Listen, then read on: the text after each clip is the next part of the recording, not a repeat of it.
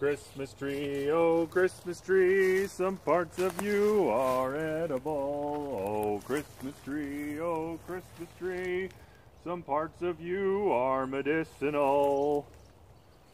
Oh, hi there! Welcome to another episode of the Okanagan Gardener and Forager channel. Today I'm going to talk to you about Douglas fir. It's a tree that most of us in western North America are familiar with because we use it as a Christmas tree. But did you know some parts of it are edible and some other parts of it, or some of the same parts of it, are also medicinal? Well, they are. I'll tell you about them. Douglas fir. Scientific name is Pseudotsuga menziesii. And there are a couple varieties in BC and in western North America. The one that I'm showing that's around here is the interior one, interior Douglas fir. And the variety is glauca, so Pseudotsuga menziesii glauca. And then there's the coastal Douglas fir, Pseudotsuga menziesii. They are found from BC, southern BC, and western Alberta, as far south down to California. And that's for the coastal and interior ones. The interior ones, they as they go, their distribution, it goes like southwestern, or it goes eastward as it goes down south towards the Mexican border, whereas the coastal variety stays along the coast and stays typically west of the Cascades.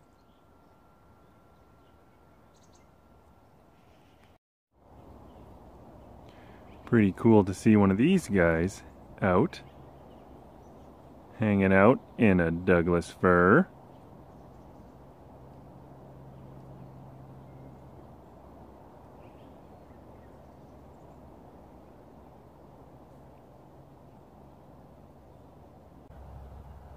There are a few other names that the Douglas fir goes by. The coastal one, sometimes called the Oregon pine or the Columbian pine, and the interior one is sometimes called the Rocky Mountain Douglas Fir. One of the ways to help you identify a Douglas fir is by the cones. This is one of the cones, and if you look, you can see there are these three-pronged bracts which extend beyond the scales, and they kind of look like a mouse, like the back end of a mouse. So there's, the three things that are sticking out, with the one extending the furthest in the middle. And the needles, because they look kind of like a spruce tree and some others, but they are soft to the touch. Something that'll help you distinguish between the coastal variety and the interior. The coastal variety has, the cones are a little longer, like 10 centimeters long compared to 8, and also the coastal variety has dark, like a deep green color to the needles, whereas the interior is sort of bluish-green, lighter color.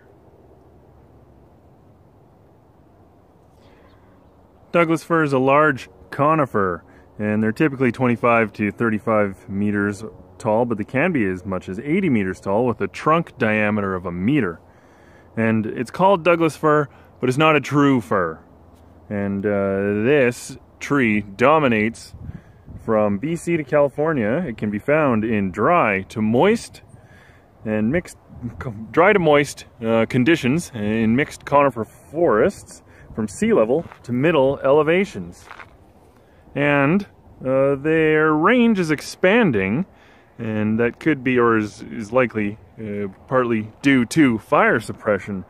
And the range is expanding because, as there's less forest fires, the Douglas fir can outcompete with some of the other native trees from in the area, such as the ponderosa pine.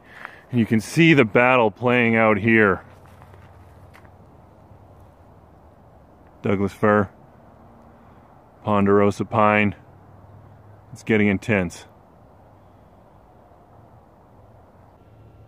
One of the ways that Douglas fir can be used as food is by eating the young twigs and needles, and that should be in the spring. You can tell the new growth here. This is fall, late fall, so this is not the time of year to eat it, but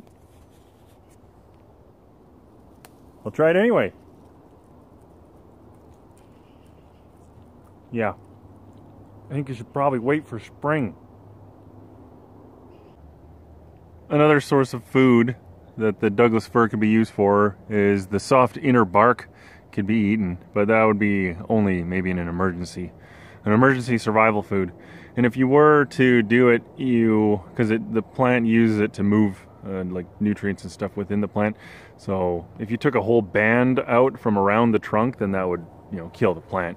So, but whatever, if it's a survival, I guess. For a survival situation, you might need to do that.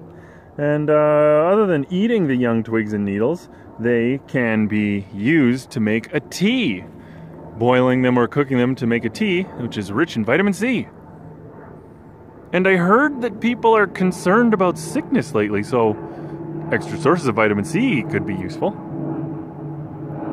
In some conditions, like some hot sunny days, white crystals of sugar can appear on the needle tips of the Douglas fir, and the interior Salish people called this tree breast milk, and apparently it's very sweet and could be used to sweeten things. And here we have an example of a young Douglas fir surrounded by ponderosa pine. Be careful, young tree. Oh, he's got some backup over there.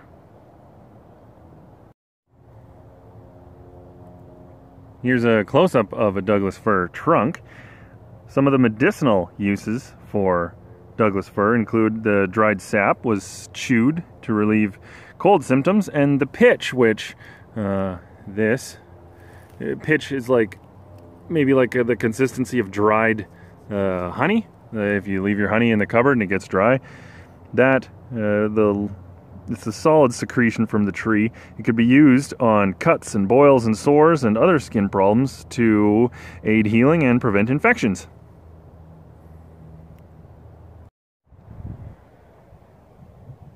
Another medicinal use of Douglas fir is the bark. It can be used to make a tea to stop intestinal bleeding and intestinal tract bleeding and relieve diarrhea. And here we see the battle rage on. Mostly ponderosa around here. So there's some information about Douglas fir, and hopefully you found it interesting. And when you go out, if you're going out looking for a Christmas tree, it'll be a little bit more interesting this time because you know a little more about it. Recently, I just got over 100 subscribers, which is pretty cool. So if you liked the video, then please give it a thumbs up and maybe consider subscribing.